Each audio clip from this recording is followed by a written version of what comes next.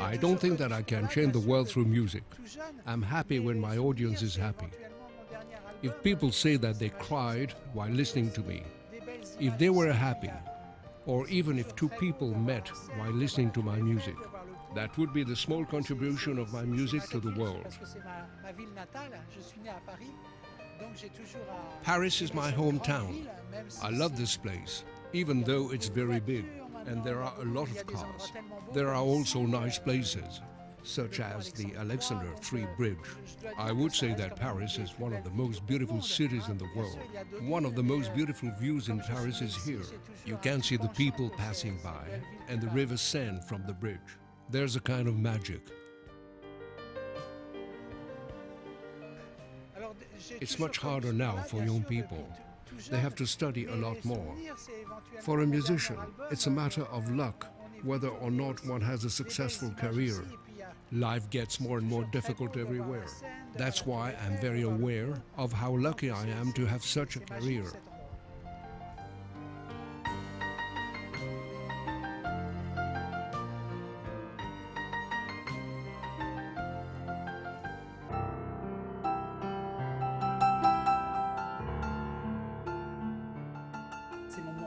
Ballade pour Adeline is the piece that paved the way to the big stage for me.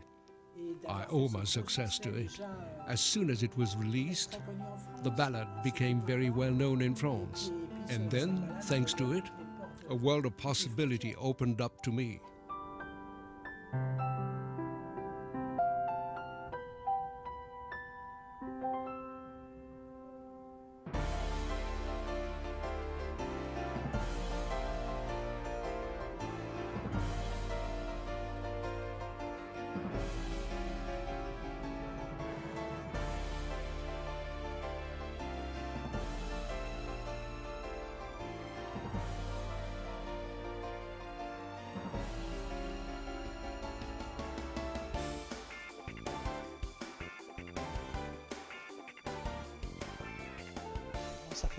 I haven't been in this concert hall for more than 35 years.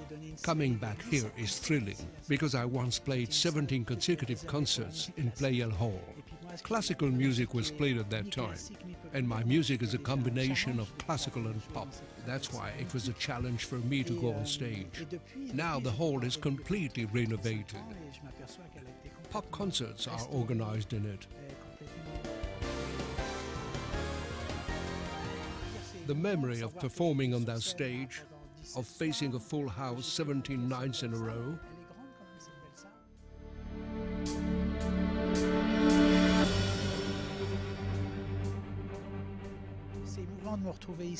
It is very emotional for me. The response of the audience was warm, and at that time, that was very important to me. These were my first concerts in Paris. Returning to Pleyel Hall is a very emotional moment for me.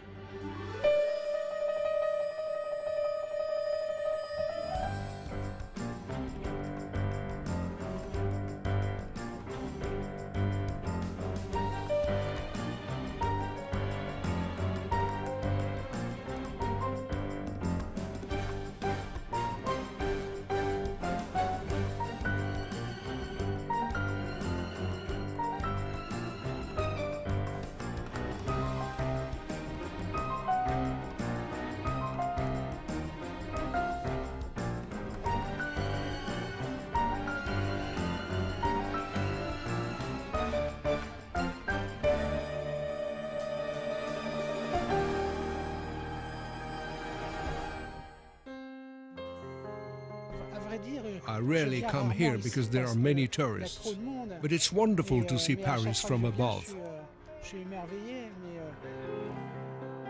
I used to live over there. Maybe a little bit further.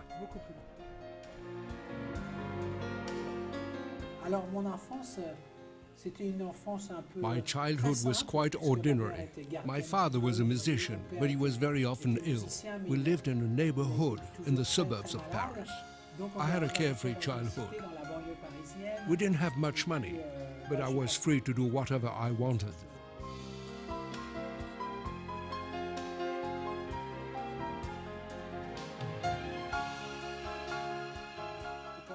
I started playing the piano, and later on I progressed in my musical talent. I started earning my living as early as 17. After that, I quickly turned to popular music. I played with many French artists, and I also took part in several studio recordings. I never again thought about foregoing a career as a classical musician.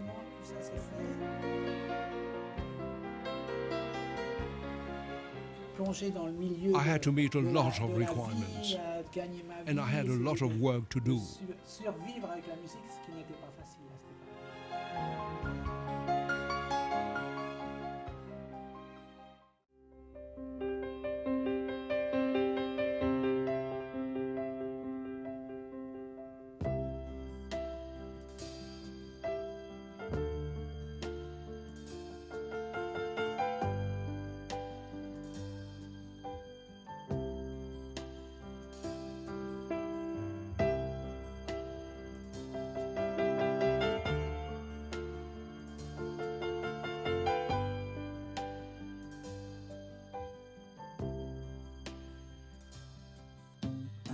In fact, my partner Olivier Toussaint and I were looking for a pianist to interpret one of my compositions entitled Ballade pour Adeline. That's how he told me about a young, good-looking and talented pianist. I remember that one day I got a call from Olivier Toussaint. He told me about this composition, Ballade pour Adeline by Paul de Senneville. He wanted to audition me. I had auditioned a good number of pianists, but the young Philippe Pagès, aged 23, sparked my interest. He was charming, a bit shy, but an excellent pianist. I went to meet with him, and he told me that there were a dozen pianists auditioning. I was not the only one.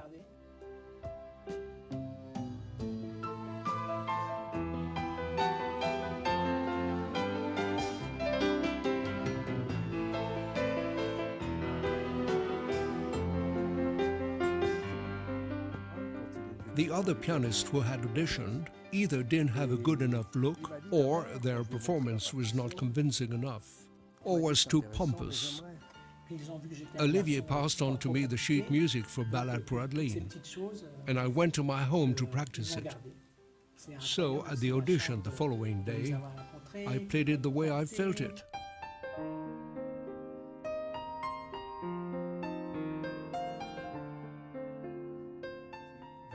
When I handed him the sheet music for Ballade pour Adeline, he said he liked it, but he would study it a bit and come back tomorrow. That's what he did, and he played it exquisitely.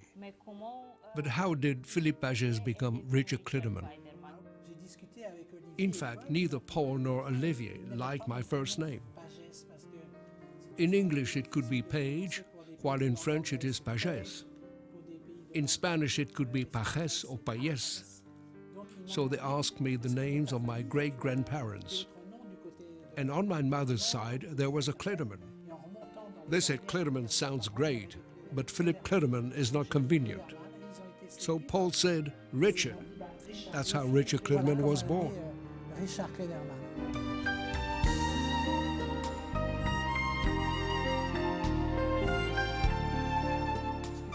He was blonde, blue-eyed, and charming. But he was still like an adolescent, a young teenager. But as the years passed, the adolescent seemed to transform into a handsome, seductive, and attractive young man who had a touch of effortless elegance. This was noticeable on numerous photo shoots and when he appeared on television.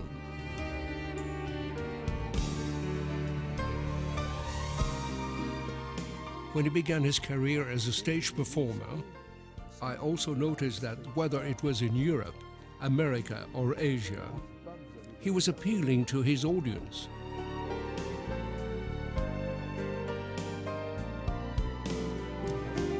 He had something that we had not expected: charisma. He was not aware that he was benefiting from this treasure that is offered to only a lucky few on this earth. I could not expect that Ballade pour Adeline would become so successful all around the world, and I never imagined to have a career as a solo artist. When Richard Clayderman became internationally successful, we started looking for a manager, an agent. But I remember that at that time, none of them looked interested. They were saying, well, you know, no pianist has a real potential. That's how we became his managers. And we still are.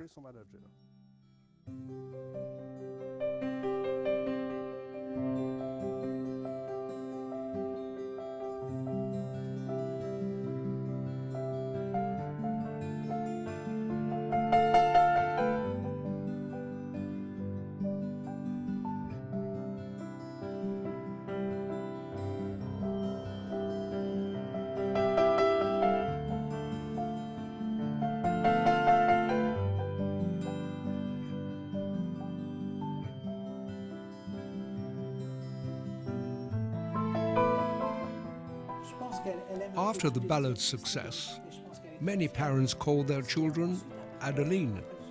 I remember that we received many requests to send hundreds of photos of this cute Adeline, who had inspired Paul de Senneville, the composer of the ballad.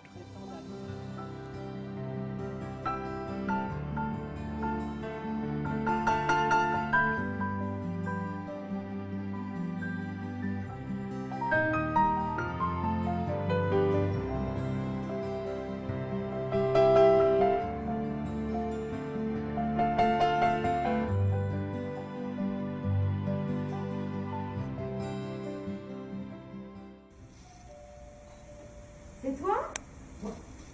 Ben voilà. Ah, c'est cool de te voir.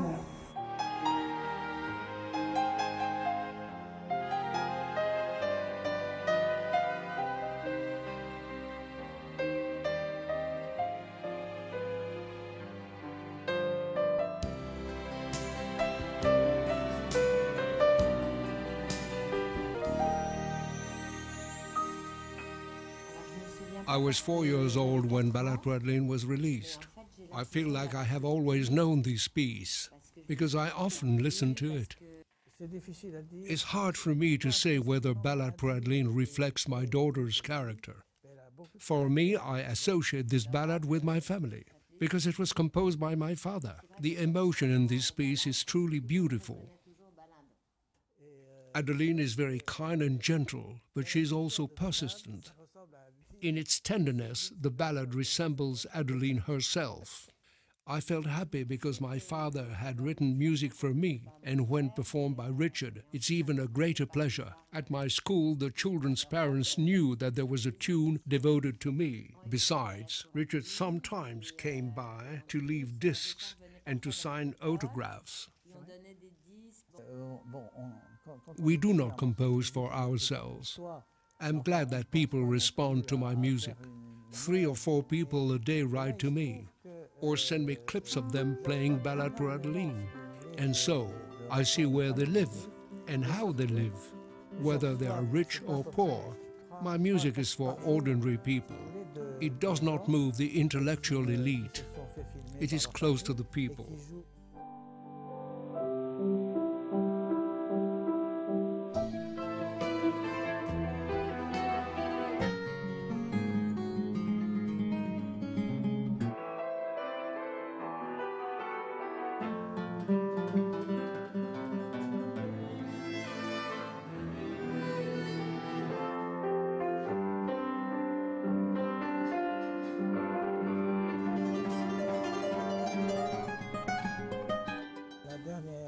I realized that 40 years have passed since the release of Ballade pour Adeline, and that it would be appropriate to celebrate this 40th anniversary with a new composition. I must say a big thank you to Ballade pour Adeline. There are fans waiting for me after concerts. I accept their congratulations. We have our photos taken. If I have time, I also meet my fan clubs in different countries, often in Japan. There are people who have kept track of my performances for many years. With such fans, I can relax and tell them a little bit about myself. After all, they ask questions. They give me presents. And it's always touching. When people started asking for autographs as a memento, I realized that I was already a success.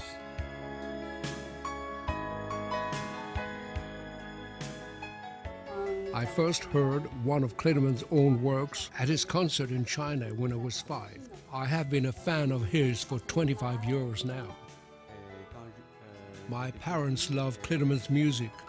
When I was a little boy, I started playing the piano.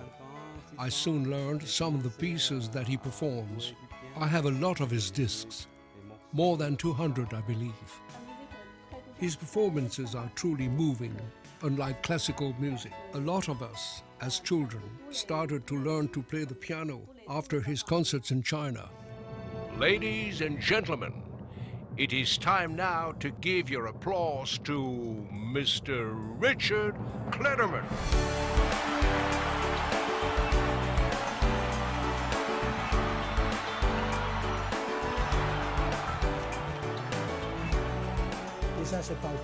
I don't like to talk much, but I think the audience likes what I try to communicate through my music and all the emotion that I feel in the moment. With the piano, I express myself through music.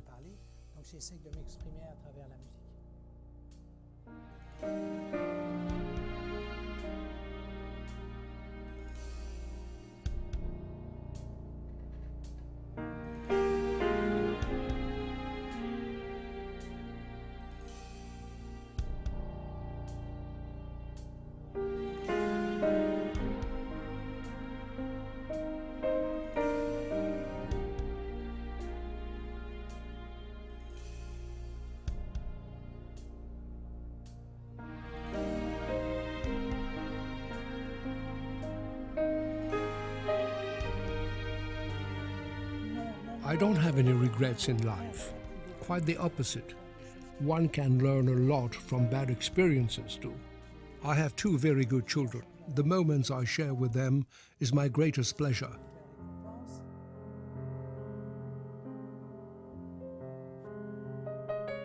Sadly, my daughter passed away. It is very sad for parents to lose their child this way. She was seriously ill. She was 38 when she left us. My son is 34. He has a happy life. He feels proud of my success. He always keeps up with what I do. He is not involved in the music though. When he was a little boy, he started learning the piano and drums, but he left. He listens to music and loves everything I do. He works in a pharmacy laboratory.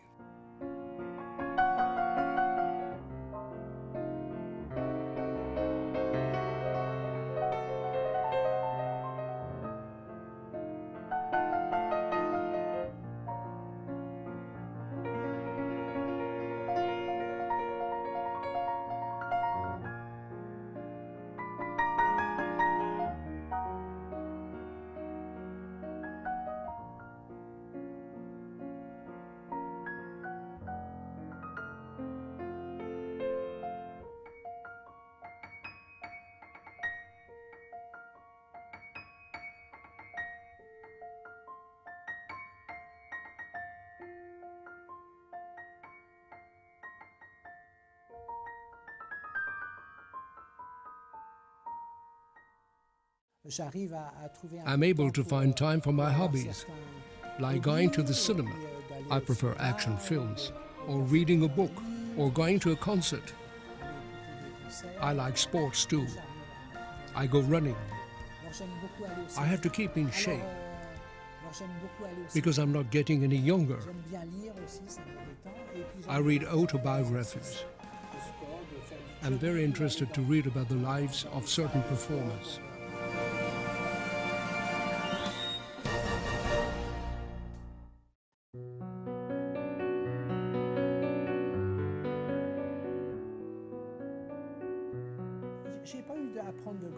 I am extremely proud of my achievements so far, but I always keep in mind that this is the present and that the future lies ahead. So I try not to place too much importance on the balance. One of the most difficult moments in my life was when music turned into a means of making a living. Another difficult time was the loss of my daughter. Despite the pain, I always try to overcome the difficulties and the lack of success. I felt stronger afterwards.